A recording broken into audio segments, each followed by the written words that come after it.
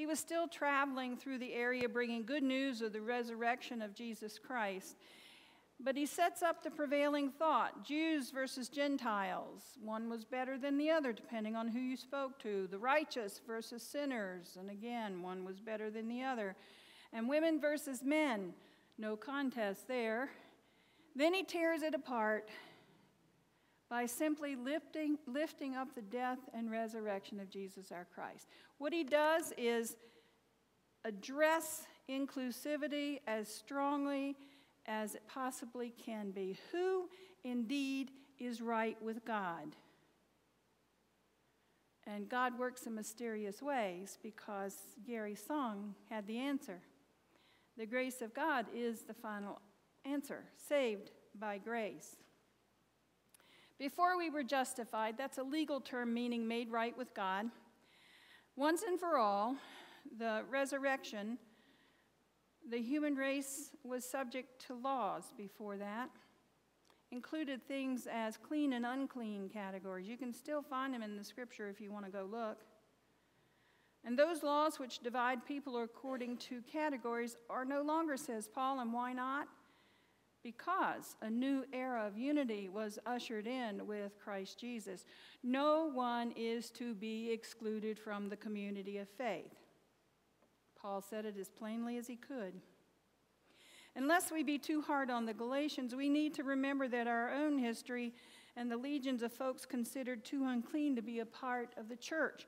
The United Methodist Church, for instance, 3 main causes of prejudice in the church at all. The first one began, did you have to become a Jew in order to be a Christian? In other words, did you have to be circumcised? Notice again, it's the men. They didn't talk about the women. If the Jews' men became Christians, then their women would too.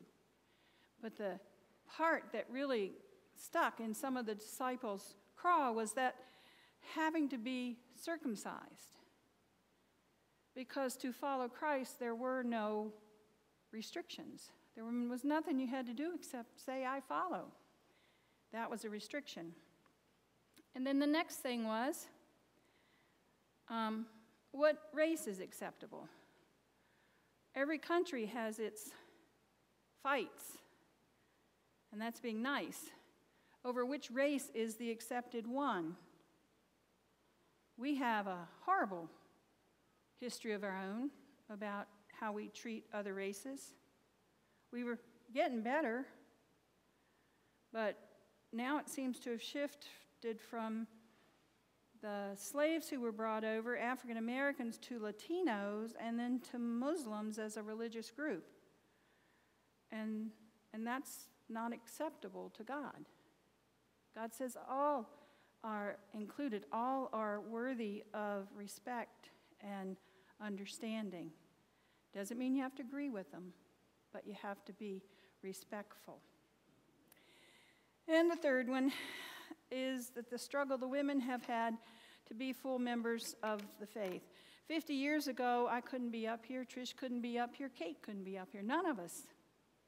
You'd have had to wait for some other person to come along that fit the categories.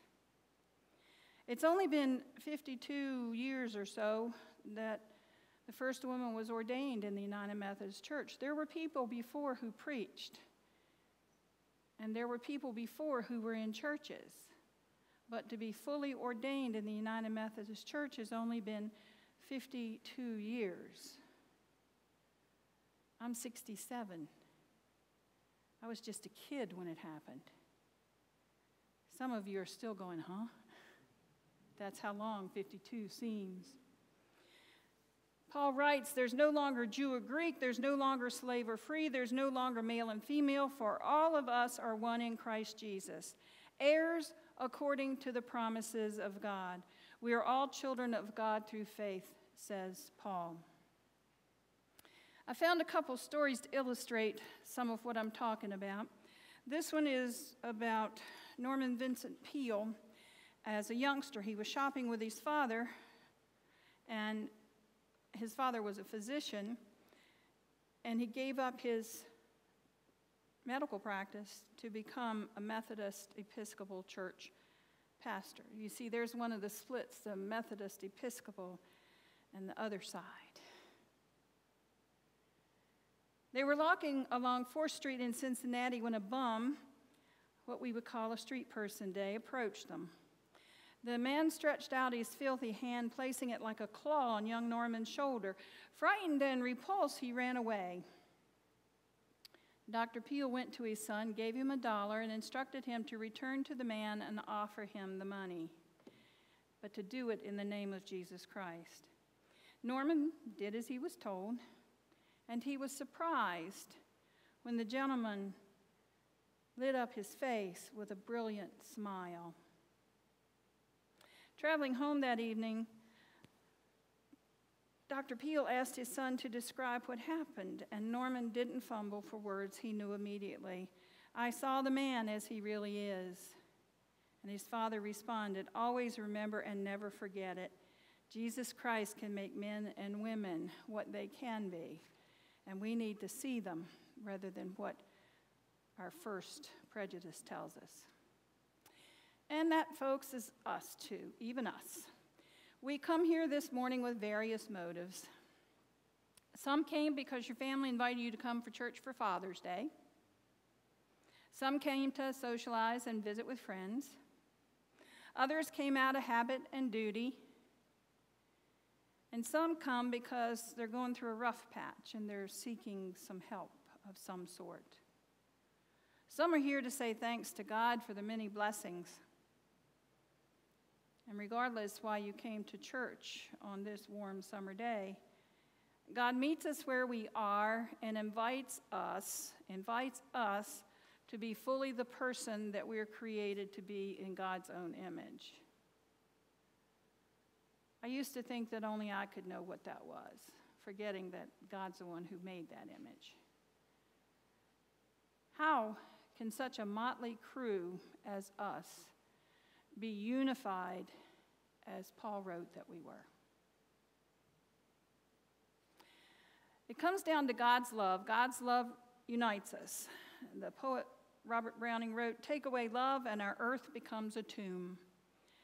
But the tomb becomes the day of resurrection with Christ's love." Jesus taught this truth to us through his many parables and his stories and his allegories. He warned us of against being the ungrateful servant. He cautioned us not to be like the older brother. He admonished us for having an attitude like the first laborers hired for the vineyard. He taught us not to throw the first stone, to take the log out of our own eye before we sought the speck in the eye of our neighbor, and to pray for those who persecute us. He instructed us to turn the other cheek, to forgive 70 times 7, and go the extra mile. He asked us to love our neighbors as ourselves, to do unto others as we wanted them to do unto us, and when entering a room, to sit at the foot of the table in humility. The principles Jesus taught weren't just fancy talk. He also lived them. He invited to his table all sorts of people, Greeks, Jews, sinners, tax collectors, women, so that they all would know his grace. He befriended a man who was hated by all, Zacchaeus. He met secretly at night with a man who was confused, Nicodemus. He healed a man who had a dreaded disease, the unnamed leper. He invited women into his inner circle, Mary Magdalene for one. These principles continued to be taught and practiced in the early church. James, the brother of Jesus, told us to show no partiality between a rich man and a poor man coming into the sanctuary. And from later in his letter, Paul wrote, "There is neither Jew nor Greek, slave nor free, male nor female, for you are all one in Christ Jesus." What a beautiful and important message. We are all one in the church. In the fellowship of believers, we make no distinction between rich and poor, royalty or commoner, celebrity or ordinary citizen. And it makes no difference who we are, where we come from, what we have or don't have. It just matters whose you are. You're a human being to be loved and recognized, a human being brought into being by God's love. Sadly, this is a truth we haven't always acknowledged. I'm going to go there because I'm leaving next week, and y'all can be mad at me long after I go if you can. Many predict the issue of homosexuality will divide and ultimately destroy the church. Our annual conference this year is a grand example of that. And the pain on both sides of the issues was palpable, even through streaming. The same thing was said about non-Jews, African Americans, and other slaves around the world, and women. There are many among us whose first reaction is to just condemn. And with the Orlando massacre all over the news and social media, it's not hard to hear some really ugly statements about the people killed, but also alongside those who decry such bigotry. Our division is evident, and the question is, how do you love those you disagree with? Jesus didn't say, take them home with you. Jesus said, love them. It's not a Hallmark kind of love. It's a hard work kind of love, where you respect them for the people they are and wish only the best for them. And when we do that, then all the loud, negative, nasty voices quiet down. You see, when God said once for all, when Christ came once for all, that one time in history, that was all that was needed. One time for all people, forward and backward. One time for those who are to come, and one time for those who are here. Christ's resurrection comes once, and it comes for the same thing for all. It's not our duty to judge who has accepted Christ and who has not. That's Jesus' job. It's not our job to judge who lives the perfect life and who doesn't. That's Jesus' job. And it's not our job to hate one another when God has said to love one another. No exceptions, none. No one is left out. No one can be excluded. Living out the call to be a follower of Christ is a tough thing to do. You don't just say yes and then sit back and smile. It means you work hard in your heart and in your lives to do what Jesus told us to do. It means, like any gift that we receive, when we accept it, it becomes ours. If we accepted the salvation, then we also accepted what Jesus said that was hard to hear. Love one another. Include everyone. Weather forecasters, to change the subject. I love listening to weather forecasters. They can be this far apart on what they believe. They have satellite eyes in the sky that can track offshore flows and coastal disturbances, high-pressure systems, and low-pressure cells. Yet even with all these sophisticated, complicated technologies to help, as we know, the weather report is often completely wrong. Forecasting the weather is complicated, but living with the weather is not. No matter how complex the weather system, our best response is simple and straightforward. The complicated part is doing the simple. That's the very heart of the Christian faith. John 3:16 tells us that Christ came into the world not to condemn the world, but that the world through him might be saved. When we condemn one another for whatever reason, we are not the mind of Christ. We are to encourage as Christ encourages us. If we hold that principle for us always, we will not be wrong. We will not err. God's heart is huge, more than we can ever imagine. And I think that's why God wants everyone, not just some, but everyone, to be saved. How they get there is none of our business.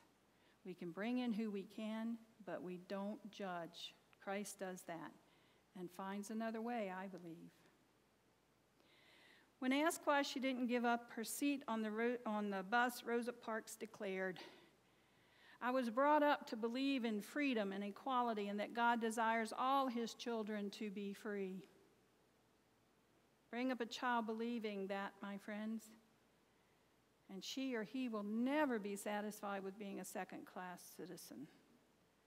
We have to learn that lesson for ourselves, so in Christ we also may be free. Simple and straightforward, once for all, equality means equal and equal for all.